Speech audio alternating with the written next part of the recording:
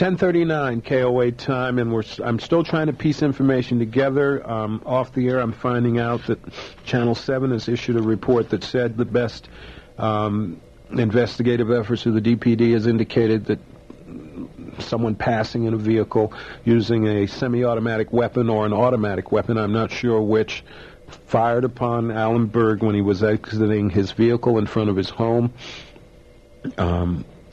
10 or more shell casings, to the best of my ability, or a number that would indicate an automatic weapon was found at the scene. And Alan Berg has, in fact, passed on. He is no longer with us. He'll always be with us, though. I think he's touched each and every one of us. He touched me, and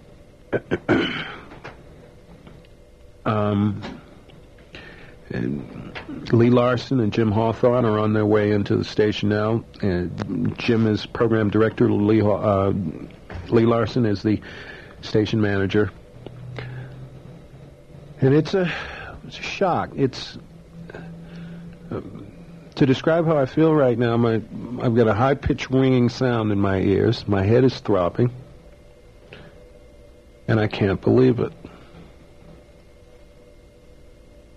I can't believe the degree in my classically liberal heart, the degree of hatred, the degree of venomous hatred that we feed and we nourish and we water. We make sure it gets enough sunlight. We harvest it, package it, and we hide it away for stormy days so that we'll always have enough hatred to munch on. Alan Berg was a purveyor of words. Alan Berg was a purveyor of ideas. You can't kill words and you can't kill ideas. Funny thing, Alan always, it's funny. I tell you, we used to sit down at lunch, and Alan always used to say, they're out there, but you can't worry about them. They're out there. You can't worry about them. You never know, You never know where the nuts are going to come from, is what he used to say. So you live from day to day.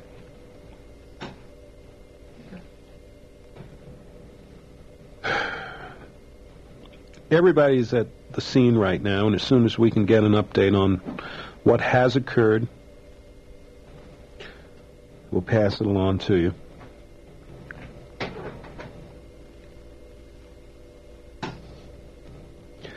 It's 10:42 on a very, very, very blue evening.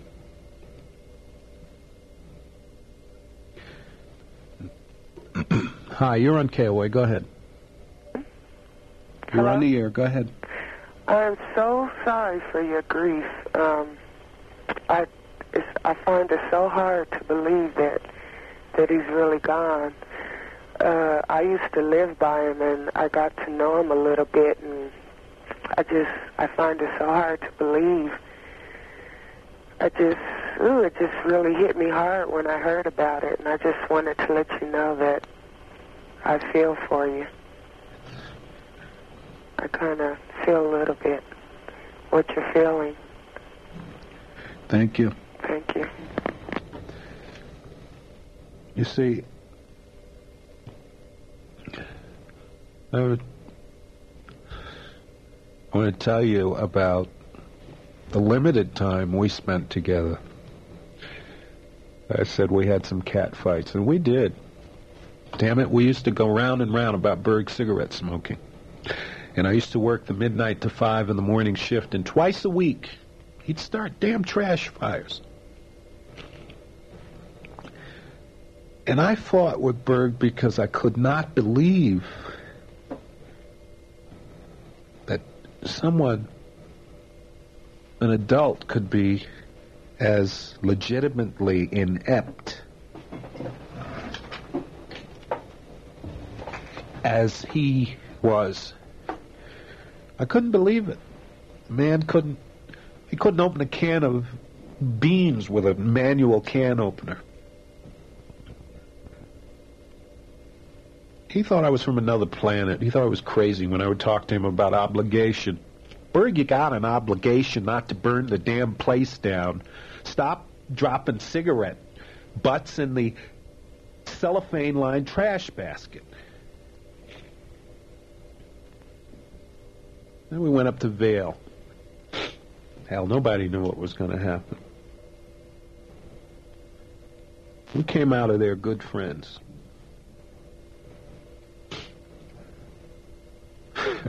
Boy, he bitched about the fact that I had the bigger room. He did. He got a chance to pick the rooms. We were at the Avon Center. He got a chance to pick the room, and I got the last choice, right? Which do you want, Mr. Berg? You want apartment A or apartment B? Well, Berg took A, hell. We were there 2 days before he came over to my place. It was just in a foyer, and then you had his apartment straight in, and mine was on the right-hand side. And he walked into the room. I thought he was going to faint. I walked into his room, and I almost did faint. He had the closet.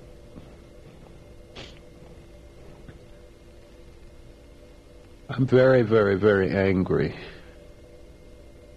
It's a violent world. Violent people, sick people. I always said we needed a good national health program in this country, a good mental health program.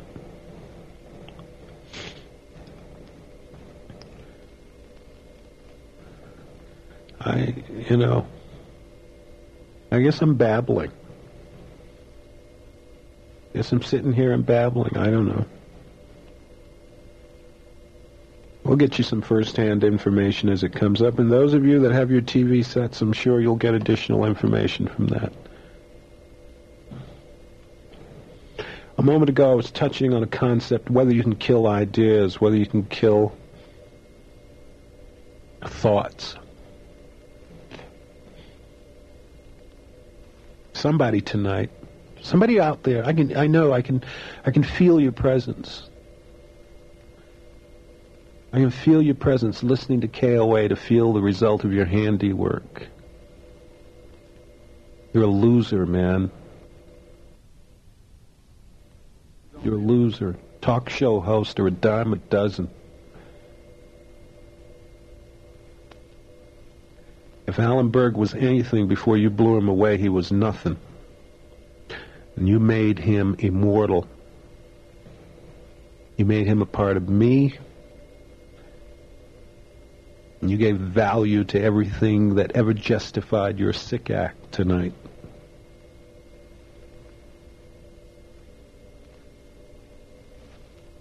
It's 10:48 in the evening. I'm Ken Hamblin.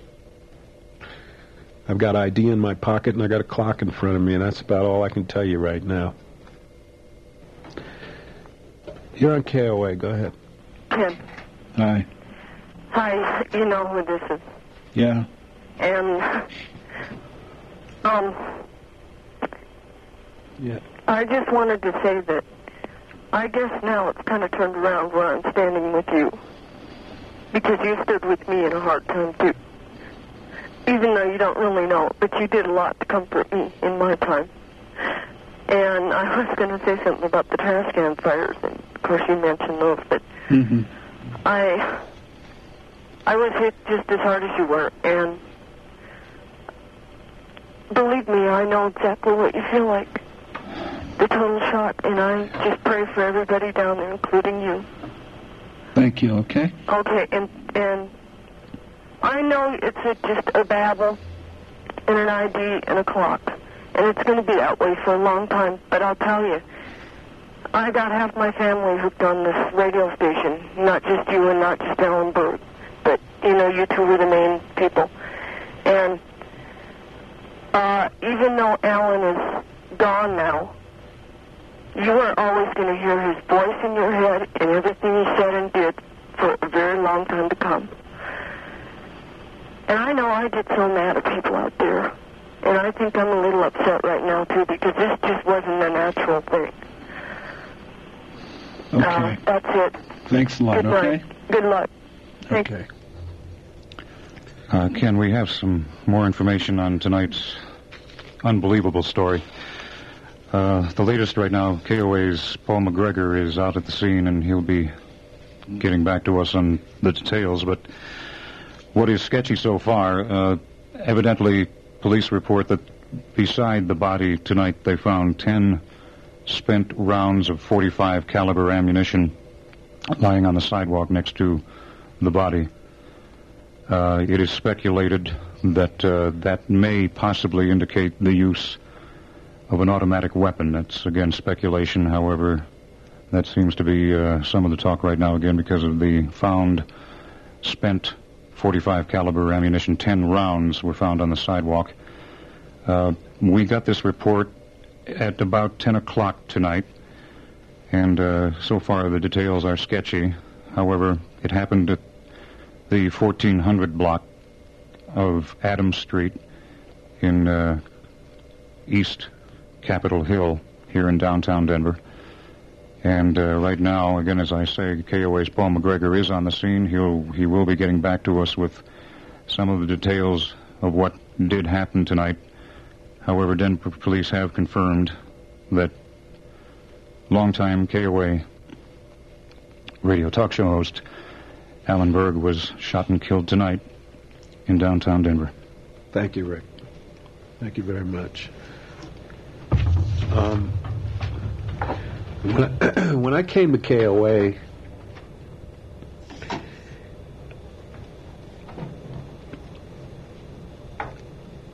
one of the breaks that I got was Alan going off to Israel. And after we became friends in Vail, he said, let me tell you something. I never thanked you for doing that for me. All right, what am I going to thank you for? You probably wish the airplane crashed. No, I didn't wish the airplane crashed.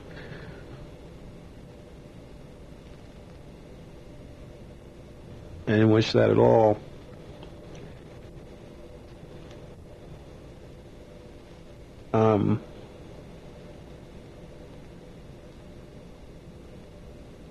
Alan was a funny kind of person. Not funny as you knew him on the air, but he was miserable in many ways. We used to talk about that a lot. We used to sit there at Bassant's, and he would say to me, "Are you happy?" He'd give me a scale of 1 to 10. How often are you happy? 50% of the time, 75% of the time? I said, "Alan, let me tell you something. I'm probably happy about 50% of the time." And he said, "Consider yourself lucky." It was funny how this conversation came about because, no, as a matter of fact, I apologize. I guess it's all running together now because we weren't sitting at Bassant's. We were sitting in Vail. Everything centers around Vail. Because before Vail, I couldn't believe him, and after Vail, we were tight friends, for those of you that are not perhaps familiar with the vernacular of the streets.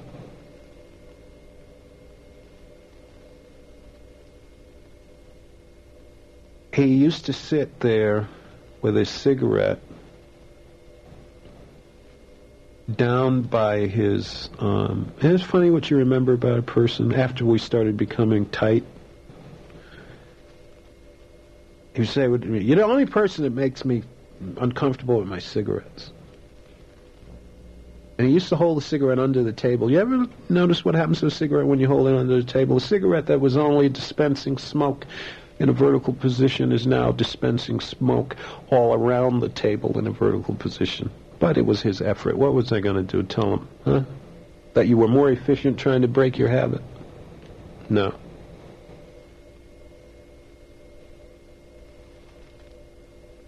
Oh boy, you are on KOA. Hi. Good evening, Mr. Hamblin. Tonight, that news just shocked me. I could not believe what I heard. I can't believe how low people will go. Tonight, what that person did is unexcusable. The anger and the rage in me for that person that did that thing to Mr. Berg. Yeah. Oh, it's hard to explain it. I know how you feel. Thanks for calling, okay? 10:55 KOA time. And we do have Paul McGregor at the scene as soon as we get some accurate information. The details. The stuff to go into the report. Oh, yeah. Alan always talked about violence, and he always talked about how he didn't subscribe to it, and he always talked about how it was futile to protect yourself. It's you know, the amazing thing is we used to do shows. The last time I was on Alan's show, he invited me as a guest in the afternoon. He talked about radio. God, I remember he treated me like garbage when I first started. I mean, I was all hot to meet Alan Berg. Yeah, it was my first radio job. This is it. And Alan Berg just, he iced me. I guess he felt I had to win my spurs, and I did. Thank you. I would listen to him, and I listened to Peter Boyles, and I would think, and I would polish it. And then we started talking, and he would say things like, hey, good show, this and that. I think of the nights that I would defend Alan against those people that would say he was racist or sexist or some such thing.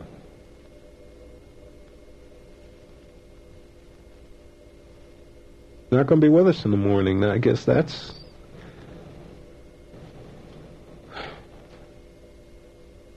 I wish this were a misguided broadcast of Orson Welles' War of the Worlds. Because then it would be a big hoax, and at 5, whatever time the sun is due to come up tomorrow morning, as the shadows pull back, and the buildings downtown begin to reflect back that golden light, we'd be all able to say, April Fool, but it's not even April.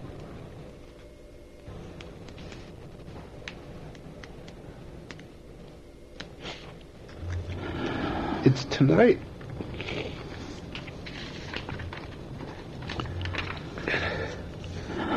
And I feel as though every black thing I ever predicted, every injustice I knew we were capable of,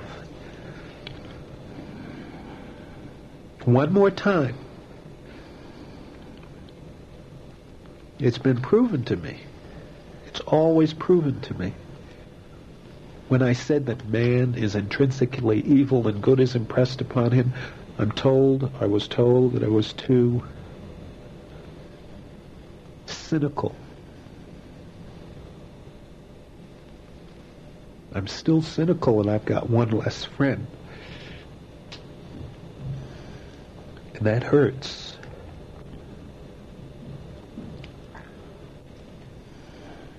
That hurts a great deal.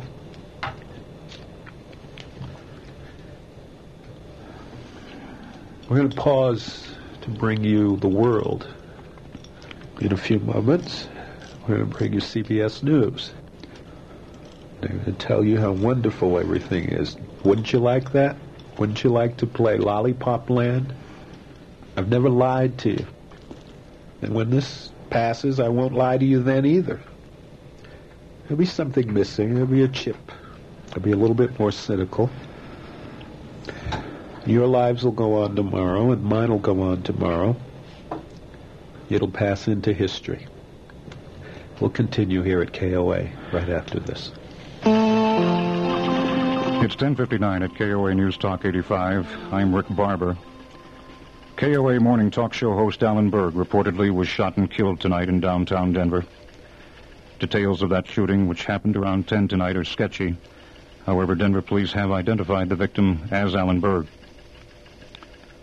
In other news, Colorado emergency officials say that flood damage in western Colorado from this spring's runoff is going to run at least $8 million.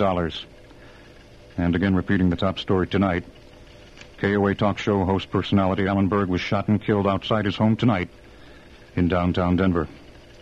Forecast for Denver tonight, look for a low around 53 right now. It's at 68 degrees at the KOA Satellite News Center.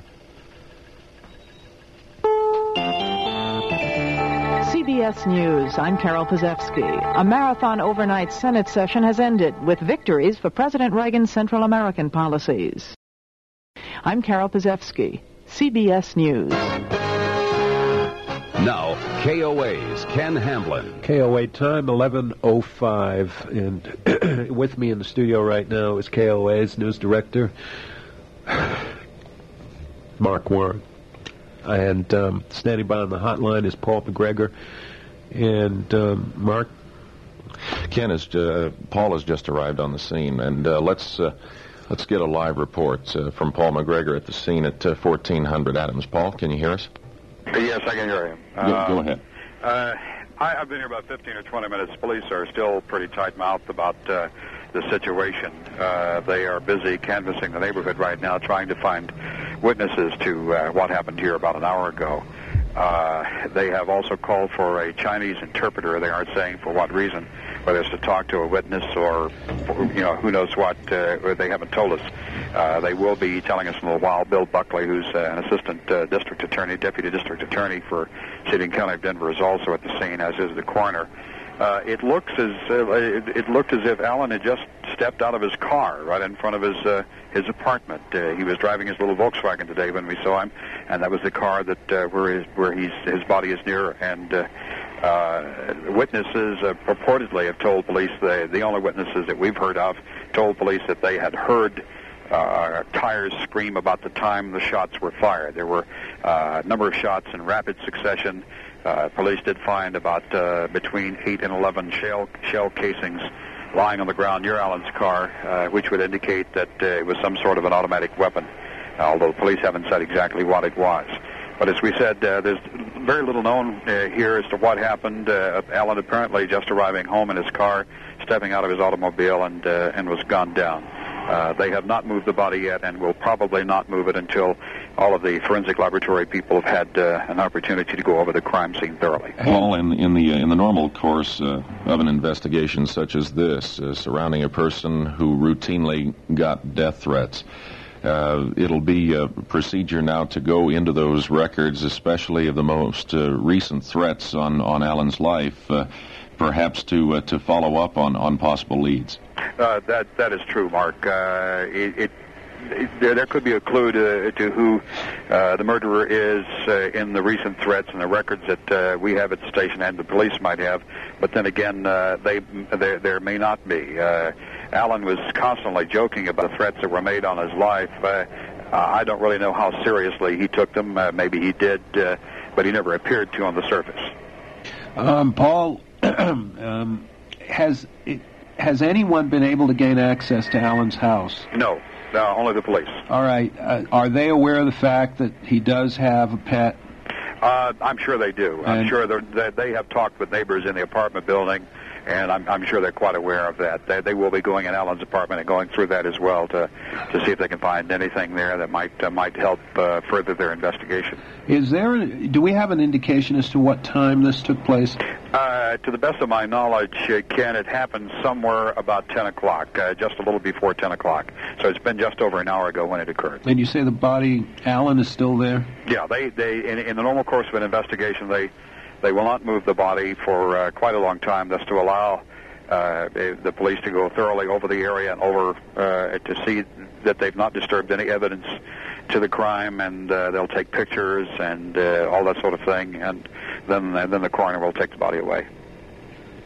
All right, Paul, thank you. And if you would tell Mark, just to put me on hold, I need to talk with him in just a minute, too. Okay, we'll do that, Paul. Ken, the first reports that we had from the scene were that the shells that were found near the body were .45 caliber shells. Yeah, well, the first reports I heard were that there were a series of shells, but 45 caliber shells probably point to an older automatic weapon.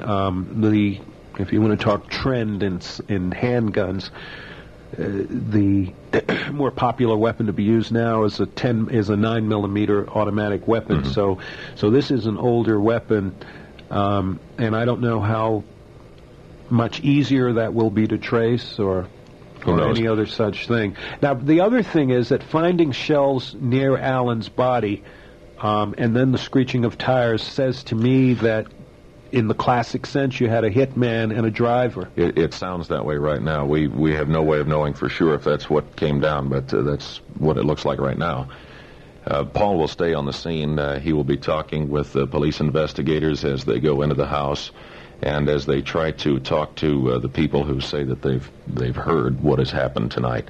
So we'll keep you posted on that. All right, thank you. It's 11:11 KOA time. Okay, we're going to go to. We're not going to go to CBS, are we? All right, we've got Mark Warren standing by at the scene. Why don't we go to them? Go to them right now. Ken, we're reporting now from 14th and Adams. Okay, Mark, go ahead, please. We're trying to make communications here as best we can tonight. Things, as you can imagine, are a little bit confusing at the scene with all of the media hovering around the home of Alan Berg tonight. KOA Radio's Paul McGregor was one of the first to arrive on the scene after it was reported shortly after 10 o'clock. Paul, you've just spoken with police.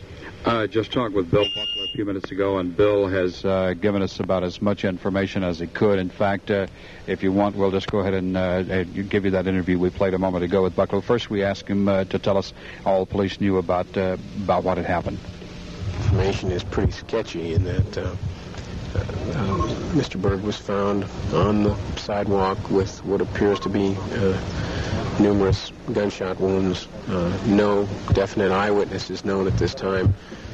Some people were in the neighborhood and heard shots and heard a car leaving. And at this time, the police are canvassing the neighborhood trying to find other witnesses. There was a report that a number of shell casings were found lying next to the car.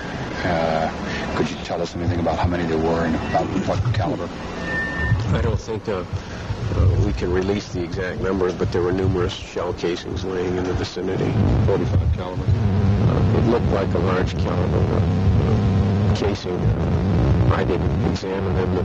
The crime lab has recovered them, and they will examine them downtown to determine the exact caliber, but they looked large. What is the police department going to do about, and your department do about the numerous death threats Alan got? Do you figure that may have, or is that something you're going to look into? I think it's something that has to be checked into to determine whether he had any recent threats or any known enemies voicing an interest in doing him harm. Now, I've heard some various rumors among the neighbors who lived here about the sound of tires screeching, leaving. One of the street guys said he heard that there was a guy in a nice suit out here about the time Alan was shot. Have your people heard those same stories? I've not heard anything about a man in a suit. However, I haven't compared notes recently with all of the detectives, and there are various people out doing things right now, so until they get together and compare notes, we won't have a complete picture of what's available tonight. That is Denver Deputy District Attorney Bill Buckley. We understand that police tonight have managed to contact Alan's girlfriend, Linda McVeigh. We're told that she is in San Francisco. We just got that word moments ago. Paul, were you able to pick up anything else when you went in there? Apparently, Alan had spent the afternoon or the evening with one of his ex-wives who was in town to meet with her attorney. He had been with her this evening and had just come home alone whenever the incident happened. There was police have discovered no actual witnesses, as you just heard Bill Buckley say. They've only talked to people who heard the shots, heard the sound of tires screeching. They did call for a Chinese interpreter out here a few minutes ago, but I think that was just a talk with a possible witness. Ken, that is about all we can give you from the scene right now. The block area or so, half-block area around Alan's house has been cordoned off. People still looking at the crime scene, police still trying to sort things out. From the scene at 14th and Adams with Paul McGregor, I'm Mark Warren, KOA News Talk 85. Thank you, Mark. Thank you very much. It's 12:02, and Rick, do you have an update or any additional nothing you want to add to that? Nothing more that's already been said except the report that large caliber shell casings. There was the initial report we got, although Mr. Buckley did not want to confirm what the count was. We have the word is that there were 10 shell casings found on the sidewalk tonight, although that is still as yet an unconfirmed report. But Mark is, of course, still on the scene, and we'll have more information as we can. Okay.